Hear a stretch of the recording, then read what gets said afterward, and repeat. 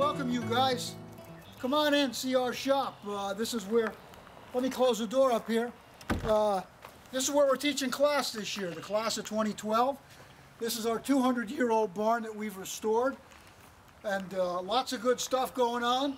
We're building a big cupola inside, and we're setting up to teach our class this year, the class of 2012. So come on in.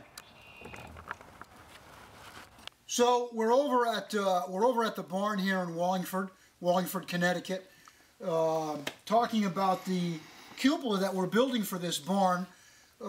This is part of our class this year, the class of 2012. We'll be putting this up on this barn, which is our classroom. Our classroom is inside of this building. So the last time you guys saw this cupola, it was in my shop, and it was still in the process of being framed out. It's actually in its finished state now. We have red cedar clapboards, clear white pine corner trim, and as you can see, the top rim is totally encased in lead. So the lead actually comes almost completely over the top plate here. And we also put lead at the bottom where it intersects the roof. So the day that the crane picks it up and we set it down, this is all flashed and ready to go. It's had 3 coats of paint, and it'll get a total of 5 coats of paint before raising day, before it goes up. So the inside doesn't look much different than it did back in my shop. We've got a couple of come-alongs that we put up on the ceiling here, and we dragged it over we actually pulled it over with a John Deere tractor, which was kind of an interesting experience because my shop's about 2 miles from here, and the last thing I wanted was this diamond-shaped base to fall off in the road. But everything kind of went okay, a little shaky at times. I think it was the longest ride I've had from my shop to this project over here in 3 years. And we just we put a couple of come-alongs up on the ceiling here, and that's what we used to lift it off of the forks on the tractor when we got over. So our expected finish date on this is May. I hope to put the cupola together and put the cupola back up, or put the cupola up at a workshop, at a timber frame workshop that we'll have here at the classroom in the middle of May. And remember, you guys, it's a 3-component cupola. This is component 1. This is the tapered base. If you remember, it has a 20 degrees pitch. It's 4 feet. It's 4 feet at the longest side where it intersects the roof. And component 2 is the main body, which we're going to head up into the classroom, and we'll show you that in just a few minutes. Okay, you guys, so we're over at the classroom where we'll teach this year's class, the Northford Timber Frame class of 2012, and I wanted to show off what we have been talking about. So this is component number 2. So this is the main body of the cupola that we're building for this barn. And if you remember, the video we already have up on YouTube is when we were constructing the base, which we turned 45 degrees from the traditional way that you would usually do it.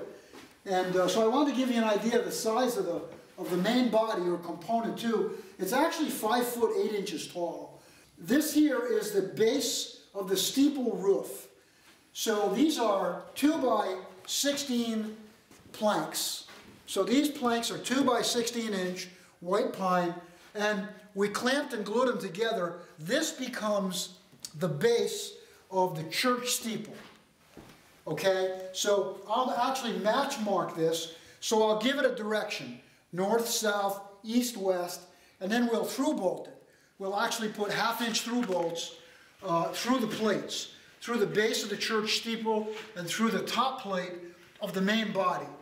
We'll probably put as many as 16 1/2 inch through bolts, so that component 2 and component 3 being the steeple, they get bolted together, actually through bolted together. So when the crane picks this whole thing up, or any hurricanes or foul weather that this cupola may see, hopefully in the next 100 years, it doesn't blow off the roof. You can see the proportions on this. It's pretty large, you guys. I mean, so it's 75 inches, which is 6 foot 3 square. Now remember, this gets turned and it goes on that diamond-shaped base. So all along, I have believed that this is going to look very dramatic. The way this barn sits up on a hill and back from the road, when people approach this barn, I have no doubt in my mind that this cupola is going to make this restored 200-year-old timber frame a landmark. I think it would be a landmark without the cupola, but I certainly think with the cupola it's going to be quite an upgrade. Now I'll talk a little bit about the church steeple, which is the third component and the last piece that we still have to figure out.